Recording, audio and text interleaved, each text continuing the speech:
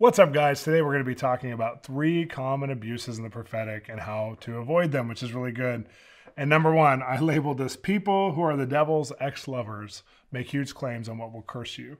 And this means that people who come out of witchcraft or Satanism or one of these different types of genres, maybe they're a high-level Mason, and because of their experience was so detrimental to them, and because they were willfully participating with ritualism and with ceremonies and with the demonic, they a lot of times are overly sensitive to what Christians are doing who are not participating in ceremonial or religious ways, to things like Disney movies or certain holidays or whatever. And they put these claims like, if you do this, you will be cursed. If you have this in your life, you will definitely have a demon that will visit your house. And I love what Proverbs 26:2 says. It says, like a fluttering sparrow or darting swallow, an undeserved curse does not come to rest. And so people who are involved in witchcraft many times don't understand the difference between a deserved curse and an undeserved curse. A deserved curse means you are willfully participating and allowing yourself, like you're reading astrology, you are going to a psychic, you are going to a medium, you are practicing a holiday in a spiritual way, you're using a Ouija board on Halloween. Those kinds of things bring the demonic. They bring assignments to you from the enemy. The enemy is looking for those doorways.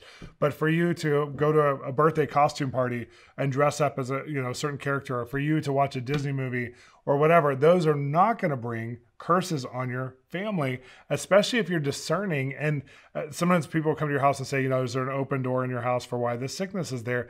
And they'll look for things like your kids draw pictures of J.R. Tolkien stuff, or they look at stuff like, do you have certain Disney movies on your shelf? And they immediately say, burn those things and now you will be healed. But that's very rarely actually brought about true fruit of healing.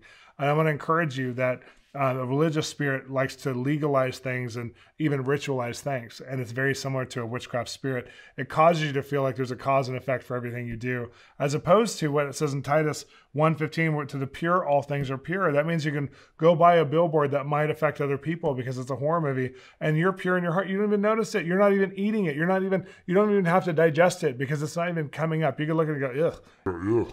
In Jesus' name, go away, whatever, you're done. Or you are watching a preview in a movie and it's a really dark movie and you can literally not receive it into your spirit, or not see it, or not let it stay with you, because it's not something you would willfully participate with. It came before a movie you're going to watch. And some Christians get really legalistic, like that might now curse you. You have to do some sort of ceremony. You have to do some sort of prayer march. You have to do some sort of whatever. And I just want to encourage you, don't allow other people's fear and their fear tactics to cause ritualization of your Christianity, to make you feel like you have to do anything beyond repentance. If you repent for something you've willfully participated with, it's done. If you say, God, protect me from the enemy, it's done. For things you didn't willfully participate with, you don't have to feel like just because your kids went to a certain party where they had a certain theme that you are now entering into the devil's ground and you are married to the devil. This is so bizarre, but there's books that sensationalize witchcraft to Christians. And God bless everybody who's come out of witchcraft and Satanism and these things and their journey and their story. But so much of their story does not apply to the average Christian faith. And so much of it gets blown out of proportion when it's applied. And there's so much fear in it. So as soon as you get touched by someone else's fear from their life experience with the enemy, make sure that you realize, where is your life experience with God? And has there been a place for fear, a place of agreement in any of the similar areas? I mean, these people have, been in places where there's been baby sacrificed, human sacrifice, rituals that have been for cursing.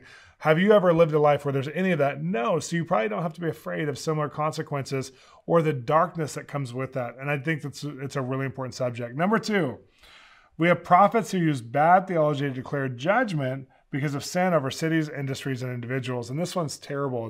We want Jesus to pay the price again on the cross because of their Sin City, Las Vegas, or because there's a bad part of Los Angeles, or because, there's in Thailand, there's the red light district that's like so extreme with human trafficking. We want these cities to be destroyed. The Christian religious mindset wants everyone to reap what they've sown. But what Jesus did was he cut us off through the blood of reaping all that we've sown in humanity. As a matter of fact, he became the curse on the tree. He became the judgment on the tree. He took all judgment to himself. He doesn't need to die again. God is no longer speaking judgments over regions and cities and industries and people. He is saying sometimes you will reap what you've sown. He won't always cut that off, especially if there's no repentance, but he's not looking to recreate the price of the tree again.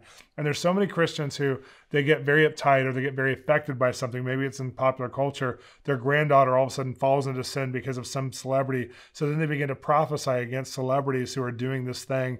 God will judge you. And that's such an immature place of how we use our voice. Even Peter said, do you want me to call down fire from heaven, on these ones? And Jesus said, no, you're not. What spirit are you? Like, of what spirit are you when you want to see the judgment of God come on the people he loves? For God so loved the world that he sent his son. He wants to come to these areas of extreme darkness and use you as a great light. That means a light of hope. Salvation is a gospel of hope and good news. Prophecy should be a gift of hope and good news. If you've been used in prophecy that's not good news, it may not be God. And so you need to repent of that and actually say, God, show me how to agree in the midst of what I'm discerning. There's negative things I'm discerning, like witchcraft, or there's sin in this area. What do you say, Father? And God will probably show you not what the enemy's doing or what man's doing wrong. He'll probably give you redemptive hope and a redemptive story that his son paid a price for through his blood on the cross. And we have to stay focused on that versus a lot of the mysticism or a lot of the reaping and sowing words that we want to give because we want justice. We have to give words that are beyond that, which are kingdom words. Number 3, prophets have a gift of exaggerating all the time. And we see this as one of the temptations when you're growing in the prophetic. If you see someone who's going to get a resource in their life, and so you say, you will be a millionaire, versus you're going to have the next resource you need for the job at hand. We upgrade it or we get excited. I know with one of our team members, she was praying over someone in the front row of a meeting. She was her first time really practicing this way. And it was a prophetic training meeting, so it was okay. And she said, I see acting on you, which is a great word. The girl wants to be an actress. And she said, I feel like you're going to win an Academy Award being the next Meryl Streep. And in her heart and humanity took the jump, not her faith, from acting to you're going to be one of the greatest in a generation. And that causes the person who's prophesied over to have no power, because now they can't be happy doing a hemorrhoid commercial. They can only do what Meryl Streep's doing to be actually fulfilled and happy, because that's their real calling. And we need to not exaggerate to people we're prophesying to. A lot of it's done over money and finances. You will own a plane, versus maybe the person's going to have 10 times in their lifetime where they're on a private plane. Maybe God showed you a glance in the future where they would have that. And he was just encouraging them that there's times that you will go places by private plane or by first class or whatever that will be part of a signpost of how God's using you, versus you will have a private plane. You will be the next Kenneth Copeland and have 3 planes or whatever. It's like we have to come back into understating what God's saying so that we can come into a place of real faith that people can tie their actual action steps around. Most prophecy that's promise and potential is for the now or the immediate future, not 30 years from now. So when you give someone a word that's for you're going to be the next John G. Lake and heal everybody, and he had 100,000 documented miracles. They don't even have one documented miracle. And so they're thinking, do I buy a tent? What do I do? Where do I get trained? There's nowhere to get trained to be John G. Lake. I don't know what to do. Versus I'm going to learn about the healing gift and just be part of my local healing rooms and just be faithful and loyal in that, see what God will do. So maybe I have a portion of a John G. Lake spirit, but it doesn't mean that I'm actually John G. Lake, the next one, the next person that God's anointing that way.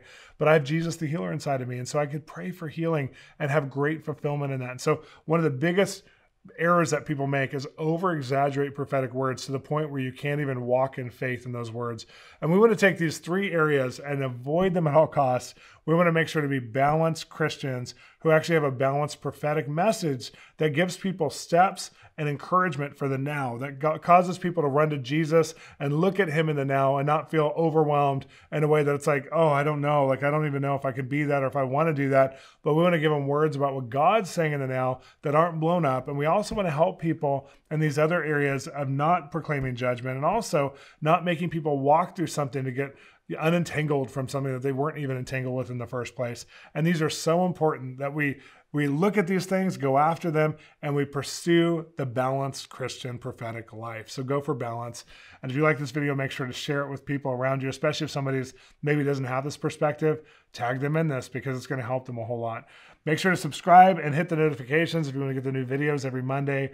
We're on your prophetic journey with you. Let's do this.